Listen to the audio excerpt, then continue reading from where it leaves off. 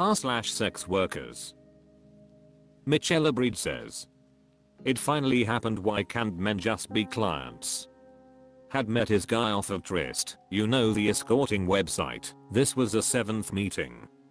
He asked where I lived. When we first met, I told him a general location. It takes me about 2 hours to travel out to him. For some reason he couldn't wrap his mind around that. Weird. I don't like to shit where I sleep. Anyway, fast forward to our 7th meeting. We hung out for about 2 hours and he walked me to my car, opened my door, and tried leaning in for a kiss, but he met my cheek instead. It all happened super quick. I saw he did something weird, like his whole arm was in my backseat for not even half a second. Driver door open, and you can easily reach to the backseat floorboard. Didn't think anything of it. Said bye and watched him drive off. I turned around and saw this on my floor. Scanned it and sure enough, it was a tracker and the owner, him, had the location. I immediately called him and asked if he had dropped something in my car, and of course he played stupid. I told him he put a tracker in my car. After a few seconds he says yes and has sorry for sneaky. I said, what gives you the right to track me?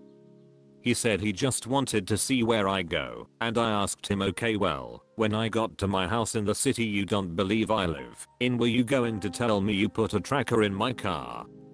And he said no, he was never going to tell me. Y'all don't even know how uncomfortable I'm, and this happened a couple days ago.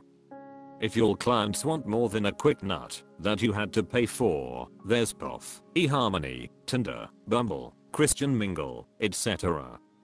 This is our job. It's already hard. Included photo.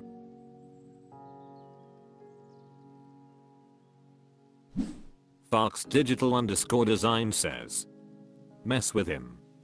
Leave it hidden on a public bus and he'll be wondering where you're going all the time. Lapasegangreen says, that's so smart LMAO, but it's too late now. Precipinus says, LMAO, this is diabolical. I love it. Dundage7RDH says, that is super creepy. Sounds like the kind of guy who is going to complain about getting blacklisted for nothing. Hurricane Katrina says, that's so macabre, like Green River Killer level sinister. He wants to track you? Like a wildebeest on the Serengeti? To do what? And you wonder why we talk about you so poorly, men. Oh my god. Wide Pair 5640 says, /WorldConch.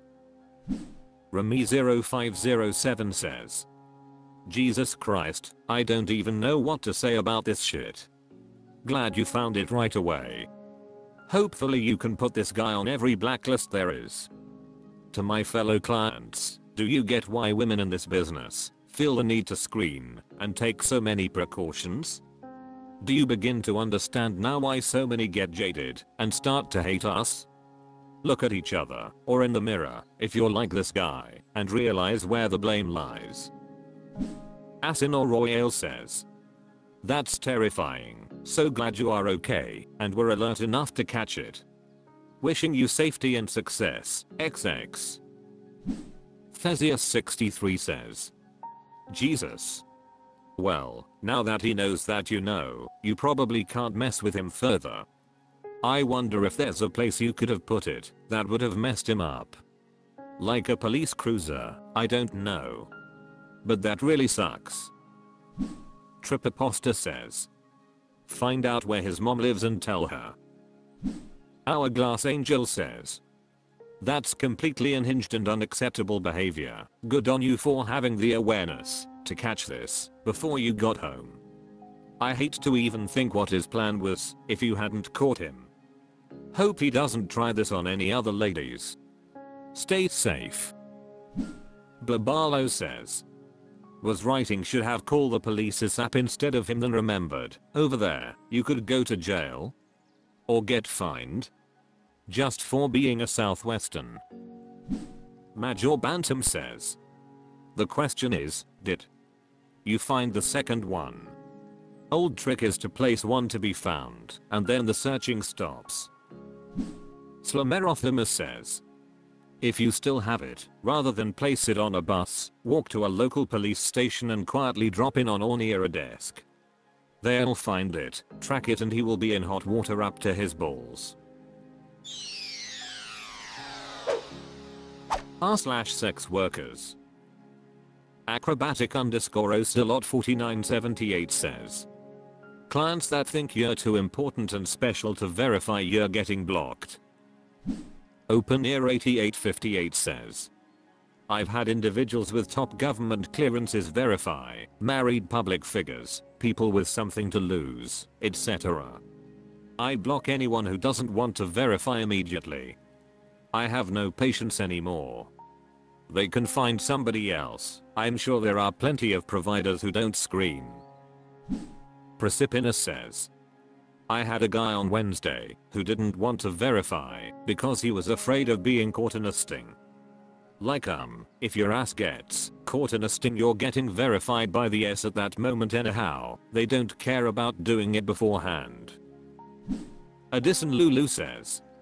Also, for the ones who keeps asking for more photos, you are not buying our object, we are humans. Jade Enchantress says.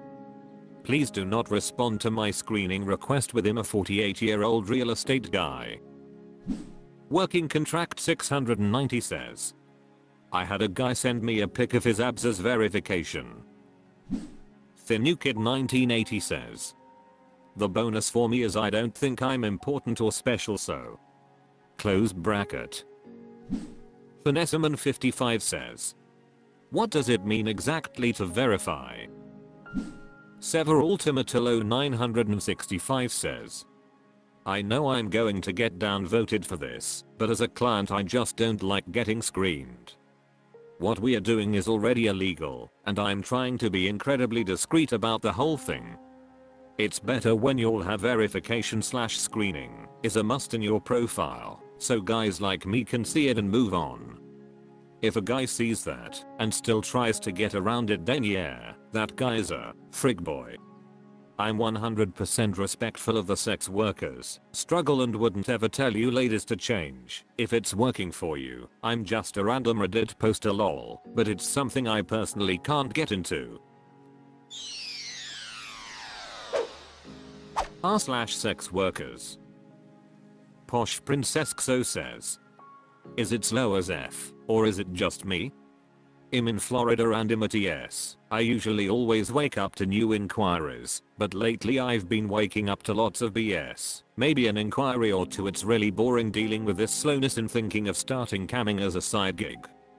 I even posted new photos on my ad, which usually helps. Lil Jillibinxo says. In my experience it tends to really noticeably slow down around this time of year and doesn't noticeably pick back up again until end of January/beginning of February. I've been doing FSSW for the better part of 8 years now, with a few years out in the middle there when I had my kid, and the pattern still seems to be pretty much the same every year. I don't know if it's just me or just the area I've always worked in, but I've learned to just be prepared for more days off than usual in and around the holidays. I remember my first year I was totally screwed, had zero savings, because I didn't expect it, and found myself taking work I wouldn't normally have taken, because cash was so tight and my anxiety was so high.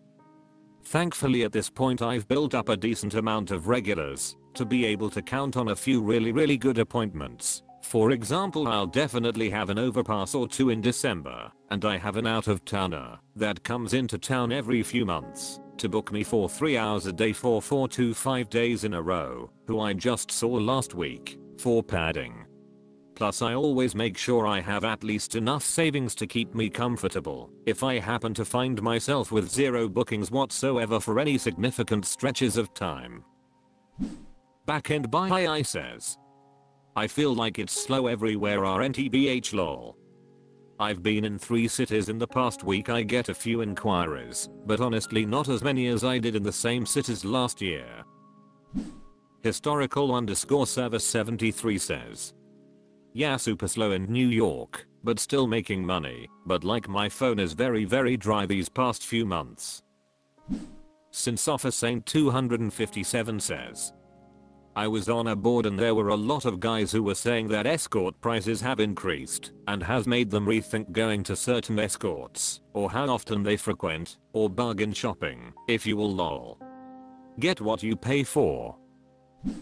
Foxopus says, that's how it is for me too. A few inquiries a day, but they ghost, or they're just fantasy bookers and don't want to pay. I don't want to go back to the streets. Sever Ultimatilo 965 says, client in South Florida here. 1. No lie, across all platforms, we easily have almost 1,000 different girls posting ads daily. It seems like everyone and their mother is trying to do sex work right now. It's actually outrageous how flooded the market is. 2. The economy is ed up right now. Prices on everything is going up while wages are stagnant. Florida in particular is one of the worst paying states in America. The jobs don't really pay shit here. For every guy you see on Collins in a Lamborghini Urus, there's 10 guys working at Walmart for $13 an hour eating beans and rice for dinner every night. Hiring a sex worker is a luxury, not a need, and a lot of guys don't have $300+ in their budget right now to see a provider. 3. I spoke on this a few days ago. Right now we have an overabundance of undocumented refugees from Cuba, Colombia, Venezuela etc. that can't find a civilian job and immediately jump into sex work. They don't screen guys, they are doing BBJS and going Greek for under $150. I imagine this is brutal for the SWAs with actual standards. I see op is trans, so I'm not sure how different the game is for you, but I imagine it's very hard right now. Southernbull says, I'm in Cap and it's really slow here and I haven't raided my rates since the pandemics. Fly_MILF says, HMU if you need a friend to collab with, also in Tampa Bay.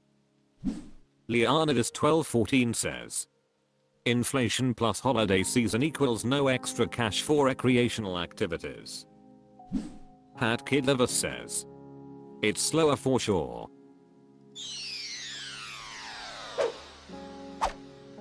That's all for this video. Thank you for watching. Please subscribe.